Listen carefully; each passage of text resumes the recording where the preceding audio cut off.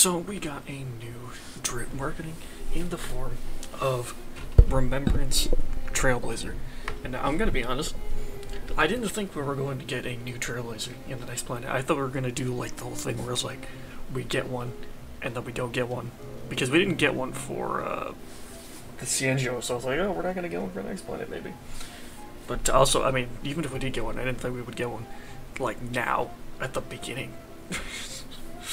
Which I guess is kind of gonna mean that's gonna be very different from Harmony MC, because Harmony MC was more of like a big like end of story moment, you know what I mean? But I'm guessing this is gonna be more so like tied into like the rest of the story. I'm not entirely sure how it's gonna work, but yeah, we got Ice and Remembrance MC, and you know, means that we're finally gonna have the alternate forms not be imaginary. You know, for once.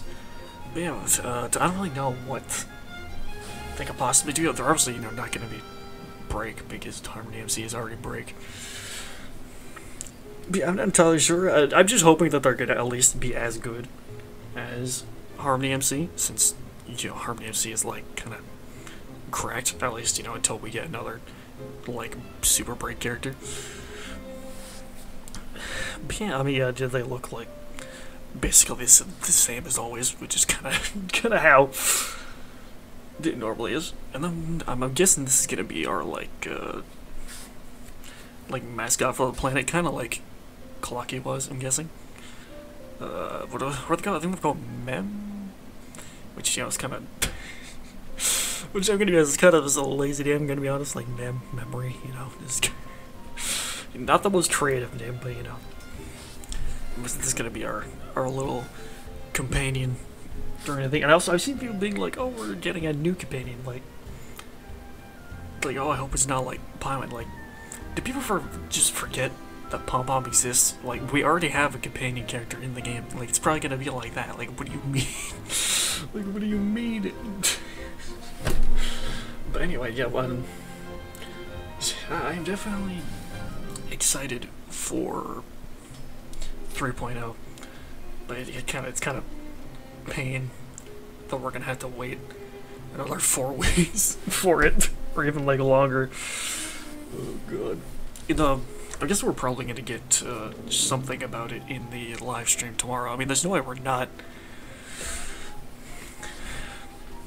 But yeah, in terms of what they could do, I'm not sure. I mean, they are ice, so they could do like freeze. But I'm not sure. They could also do something with the body. I mean, this doesn't really look like a offensive character, to be honest. So they could be like some sort of like supportive stuff, like most of the MCs have been. You know, besides like destruction. But yeah, besides that, I'm not really sure. It could be freeze, but I don't know. I feel like it might not be, just because. But the Aglaya is also Remembrance, and she's probably not freeze, so I doubt that Remembrance is going to be freeze.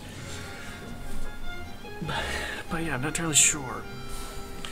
But besides that, another thing I want to talk about is that there is no way we're not going to get March Lord on Amphorius. There's just no way. I mean, this is literally like the whole March aesthetic.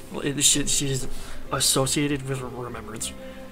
You know, this whole entire thing has like the pink theme. You know, she's got the memory stuff. Like, there is no way we're not going to get something. Like, it's just, I refuse to believe that we're not going to get something. And I swear to God, if we don't get anything, I am going to be so pissed. Like, we're either going to get something during the main story, or like in one of the patches after. Like, there's no way we're not gonna get anything. I refuse to believe. I mean, you know, March, there's no way we're not gonna. Either it's gonna be a 5-star March, or it's going to be another like swap form like Hunt March is. Like, there's no way she's not gonna get nothing. Like, I refuse to believe it.